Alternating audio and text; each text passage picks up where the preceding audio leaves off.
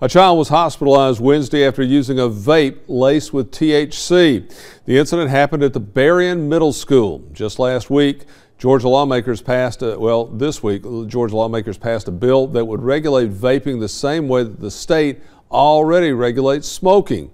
Georgia's 2005 Smoke-Free Act prohibits smoking inside most public areas, and it outlines specific guidelines for allowing smoking in and around establishments that serve the public. A person who violates that law commits a misdemeanor can be fined $100 to $500. Now back to Berrien County. That child has since been discharged from the hospital. And WLB News 10's Anthony Bordenaro spoke with teachers today. They say the students' vaping has gotten out of hand. The minimum age to buy and smoke vape products in Georgia is 21. Still, many young kids are getting their hands on vape devices. Melissa Odelius is a teacher in Colquitt County. She says students try to flush their vapes down the toilet to hide them from teachers. Yeah, they throw them out in the toilets, and they stop them up every single day. Odelius is also a parent. She's been using vapes to quit her smoking addiction. Odelius says stopping children from vaping is a tough battle to fight. She knows the dangers of it. She knows what it can cause.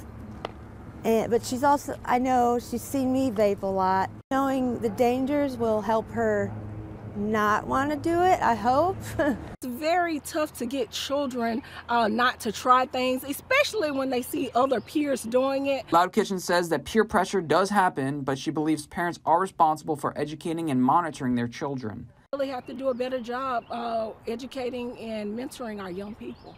I spoke with a vape store owner off camera. They tell me it gets frustrating being in the business. They believe vape shops get a bad rap in the media because they're often blamed for selling to minors. So I looked into the FDA's tobacco compliance database. In 2022 in Georgia, there were 2,500 inspection reports. 17 were violations of stores selling to minors. 3 of those 17 cases were of vape shops selling a vape product to a minor. Berrien County Sheriff's Office tells me that this is an ongoing issue at the middle and high schools in the county. I submitted an open records request to learn more about past instances within the school system.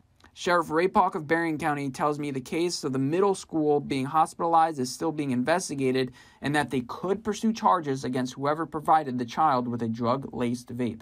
Anthony Bordenaro, WALB, your hometown news source.